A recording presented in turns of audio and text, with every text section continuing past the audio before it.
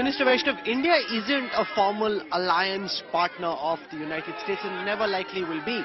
Despite that, these technological transfers that the US seems to be agreeing to, how significant do you view that as being? For example, I mean, it's not really your ministry, but just broadly, the fact that GE 414 jet engines are being made available to India and you know, what you deal with, emerging and critical technologies as part of the initiative called ISET, a lot of high-end technology which otherwise wouldn't be made available to India now being made available, and that really helps take the India-America relationship to a different level.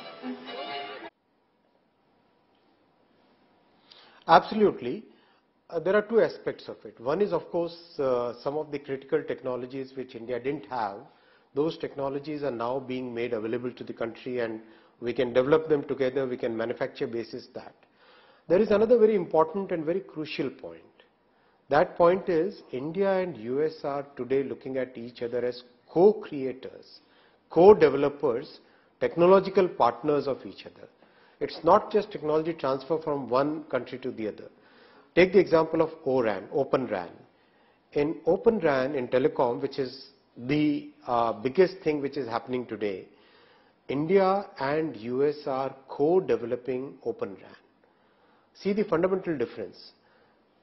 Alliance, one looks at as, okay, there is one partner, there is another one, right, which is dependent upon the other partner, which is dependent upon the bigger partner.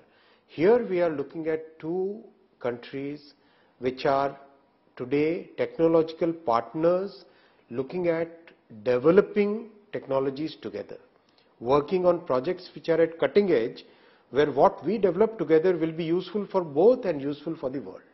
That's the fundamental directional shift which has happened.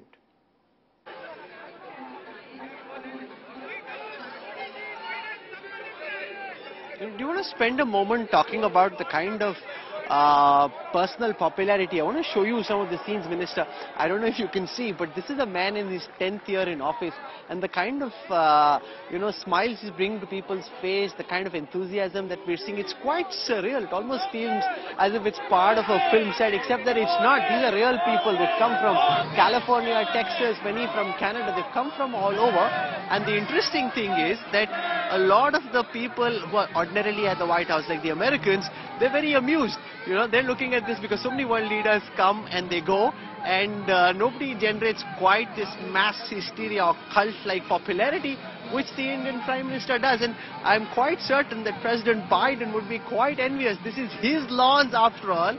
This is his house. And the name that's being chanted is not that of the American Prime Minister, but rather that of the Indian not that of the American President, but rather that of the Indian Prime Minister, which would make any Neta quite envious, Minister. See, Rahul, leadership comes in various forms.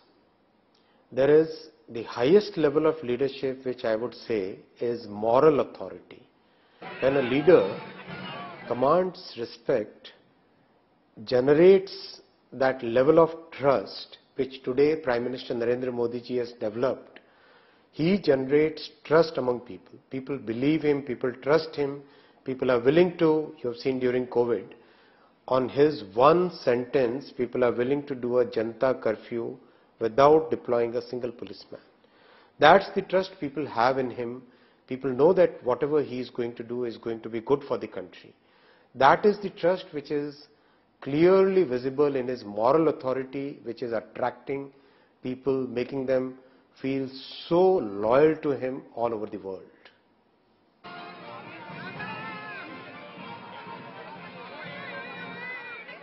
Well, we'll leave it there just for the time being. Thank you very much, Minister Ashwini Vaishnaw. You've been through a rough phase, a very challenging phase with that terrible train tragedy in Balasore.